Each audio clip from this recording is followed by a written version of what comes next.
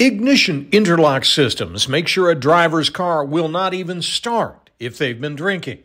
They blow into the device as an instant breathalyzer. But here in Maryland, being put on probation to avoid a conviction for drunk driving does not guarantee that the driver will have to pay to install an interlock device. It's an outrage to parents like Pamela Lindberry, whose son Kenny Watkins was killed in a drunk driving wreck in 2022. And so they could drive for years, and not be charged, but still be drinking while driving.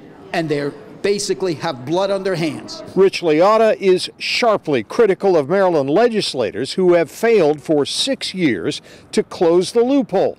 Liotta's son, Montgomery County police officer Noah Liotta, was killed by a drunk driver in 2015, and subsequent drunk driving reforms in Maryland are called Noah's Law, which Noah's dad says need fixing.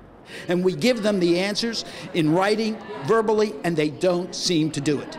So either they get on board and save lives, or they are against the community. That's what this is all about, saving lives. In hearings today, Liotta, victims, and prosecutors said 67% of drunk drivers in Maryland are not required to get the ignition interlocks because judges give them a chance to complete probation to avoid a conviction. That's called probation before judgment, or PBJ.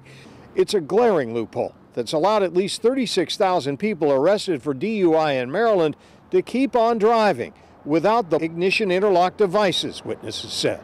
In today's hearings, St. Mary's County State's Attorney Jamie Sterling said probation before judgment sends a message that drunk driving remains socially acceptable. The least legislators can do, she says, is require ignition interlocks on the cars of people doing PBJ. In Maryland, Scott Broom, WUSA 9.